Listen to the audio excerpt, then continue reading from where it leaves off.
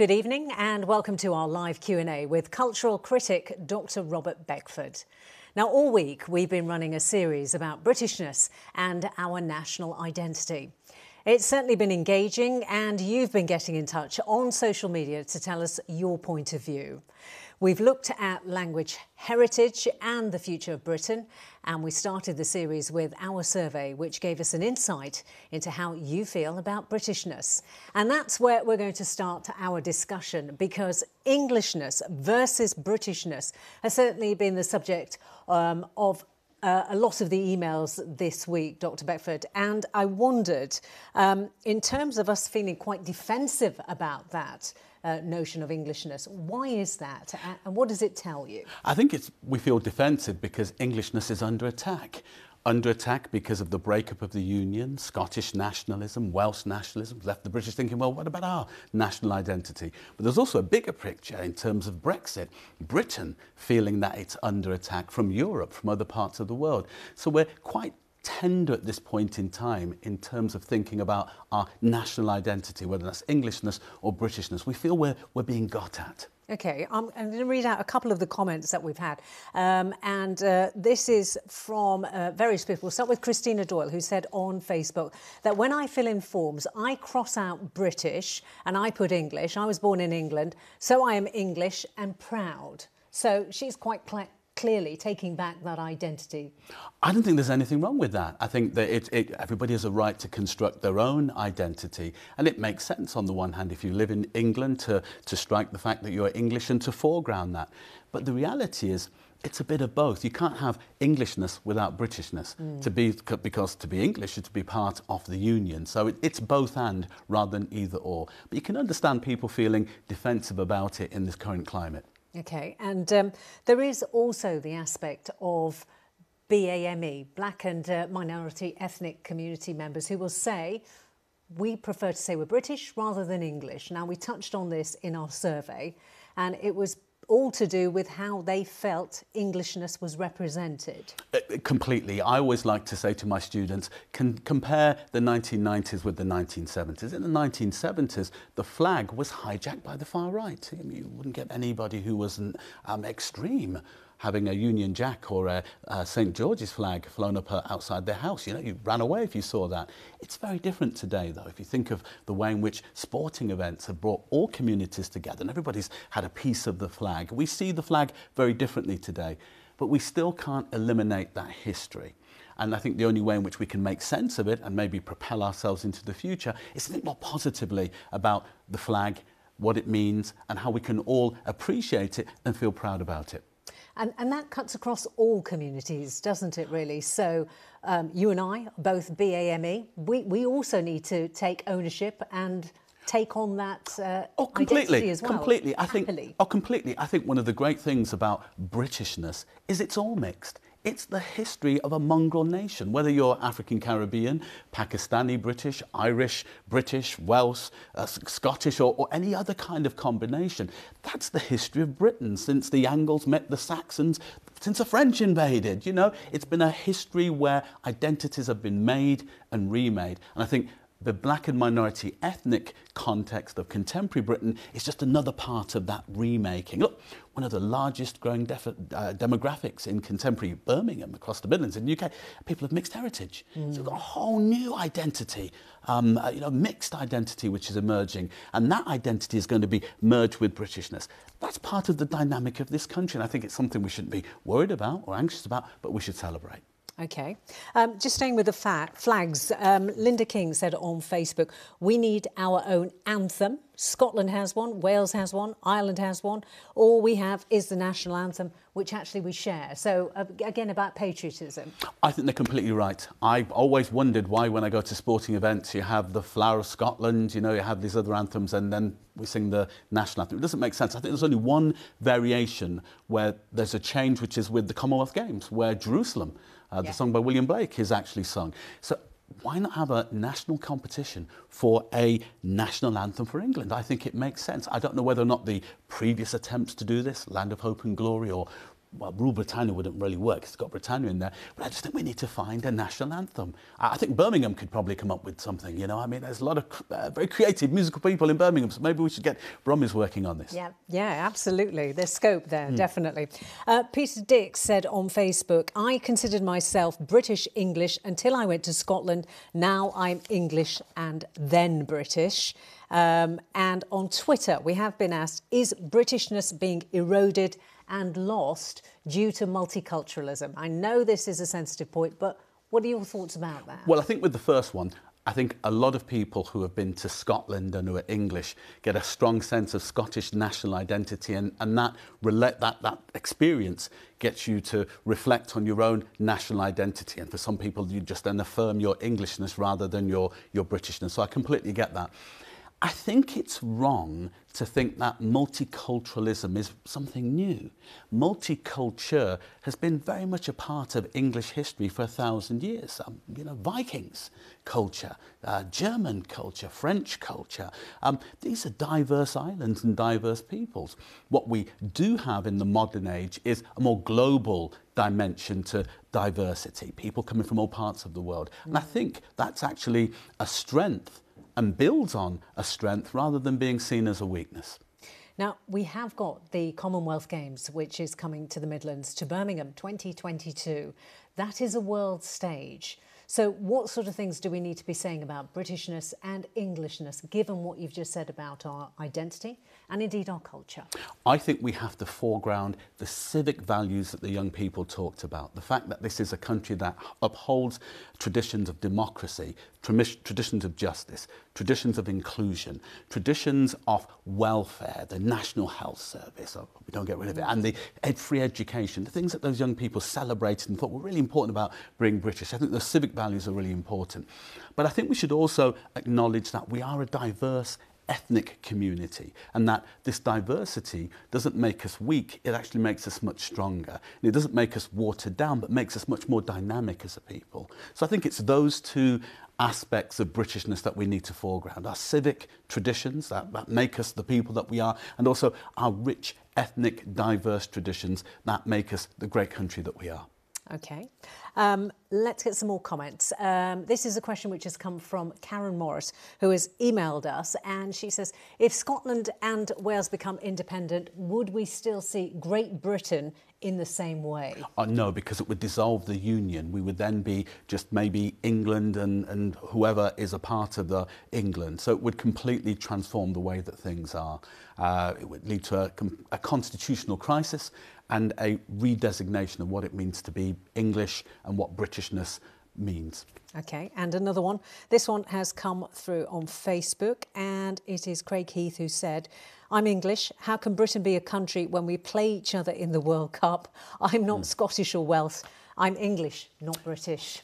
Well, again, Craig, it's a bit of both and and. If you're English, you're still part of the British Isles, so you can't exclude it. It's a bit like living in Moseley and saying you don't want to be a part of Birmingham. You can't. The two work together. So it's just one of those conundrums that FIFA and UEFA churn up by virtue of having national countries, having their own national teams at football tournaments. It's just one of those things. What I would say is, look, celebrate the fact that you've got a choice. You can either choose to support Wales, the Irish, yes, or England at football. You can go with the winners, so you can never lose. Yeah, absolutely. Good analogy as well.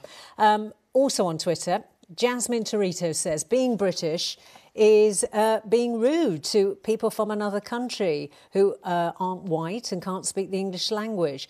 How would you like it if when you went abroad you were told you had to go home? Now this is the other side of it, isn't it? But I'd like to know who Jasmine's going on holiday with, because that isn't my experience in terms of going abroad and seeing English people abroad and British people abroad.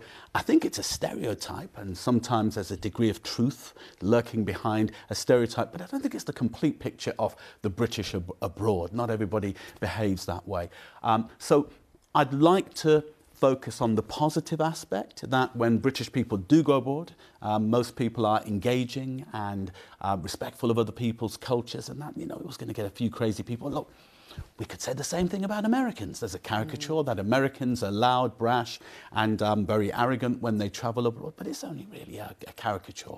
Only a few Americans I've ever come across on the tube or in Birmingham city centre act that way, and definitely not the ones that I used to hang out with at Birmingham University. But there is something about the language, isn't it? The rhetoric of go back home. Now, I certainly had that experience in the 80s, but it got better. And now suddenly it feels like that kind of phrasing is okay again. I think that's partly because of the Brexit predicament and the way in which it has opened up inadvertently an opportunity for people to be a bit nasty and a bit racist as well. So I think there are quite a few studies that show that the contemporary discourse from Parliament through to our politicians, through to popular culture, has provided an opportunity for people to think very narrowly about Britishness, about identity, connecting race to nation. So the idea that only if you're white, you're part of the nation and that everybody else has to go back. Well, you know, that's tragic. But the reality is, one of the factors about being British is the civic dimension. If you have a passport, it makes you British. You know, another dimension is if you've lived here and been born here, you're British. So the idea of telling people to go back home is a bit ridiculous. Where are they going to go? Moseley? You know, Nottingham, Manchester. This is home for many people from diverse countries around the world. And I think that's a good thing rather than a negative thing. Yeah. I mean, you know, if everybody goes back home, we'll all be going back to Africa.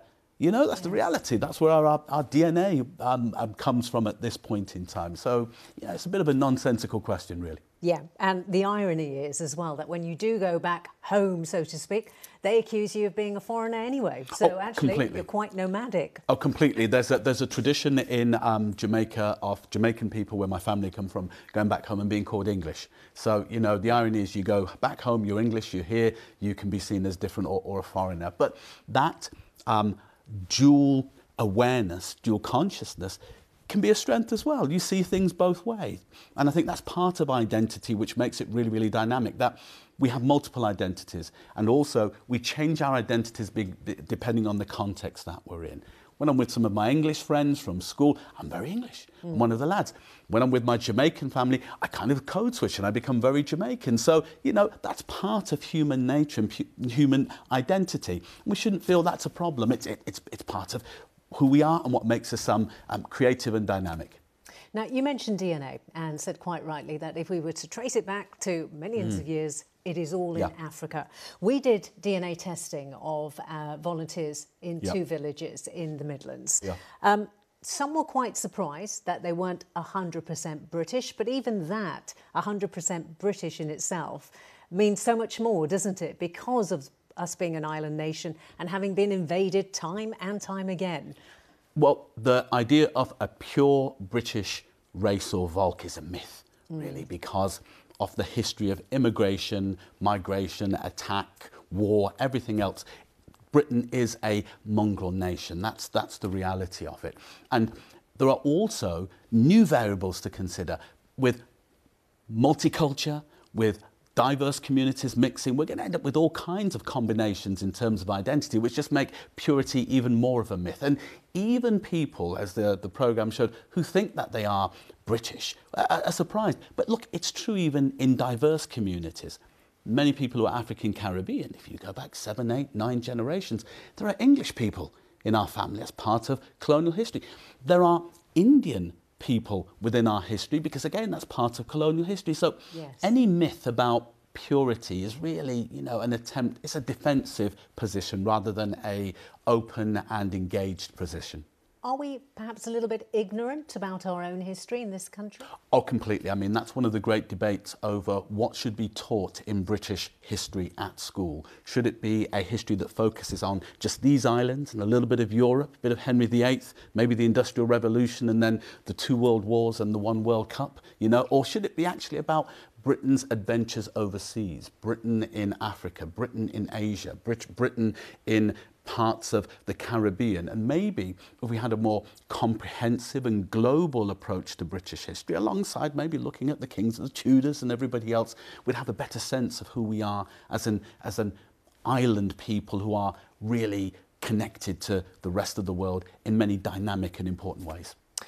We spoke to young people And I was certainly very reassured by their answers about what they felt Britishness was, and how they dealt with the whole concept of the national identity. Were you quite surprised by their... they're very keen to describe themselves as British rather than English, but their whole attitude towards global issues and the awareness of it? I think it's part of the technological age. Compared to my generation, you got your news and your understanding of the world from just 3 slots of news during the day. It's 24 hours now and it's on the internet. So young people are engaged in a much wider discussion about identity and who they are than any other generation in British history. My daughter is into Korean music, you know, this K-pop stuff, and most of it she gets from the internet and from on social media. So we didn't have social media in my day or the internet, so we had to wait to see what turned up in the news or Top of the Pops in terms of it. So I think the globalisation of media has had a profound impact on the identity of young people, and I think that's a good thing, because I think it makes them, one, much more open to other people around the world, and secondly, they recognise that the world is also within them. They're not completely pure, they are mixed, and all people are mixed in some way or the other. So I think that's only a good thing going forward. OK, and just finally, we celebrated the contribution of some of our great script writers through Shakespeare, D.H. Lawrence, and various people who we've featured on our language aspect of this series. And those are some of the things we really should promote more, shouldn't we? Because in those kind of aspects, we are leading the world. Oh, completely. But I think it's also recognising that we have to be in what we call critical solidarity with the great people within British history. So we want to look at what the great things that they did, but also we need to be critical of some of the stuff that was maybe a bit exclusive and narrow-minded as well. And that's a debate that is happening within universities at this point in time in terms of decolonising the curriculum. But I think, yes, it is important to celebrate the great things that Britain has accomplished, but we need to be in what we call critical solidarity, asking critical and balanced questions so we don't have one extreme view one way or the other, but a nice balanced view of our history. OK. Dr Beckford, thank you very much. Thank you, my pleasure. For your thoughts today. And don't forget that if you have missed any of our Britishness series, you can head to our website and you'll watch each item there. That's itv.com/central. For now, though, from me and Dr Beckford, thank you very much for joining us. Bye-bye.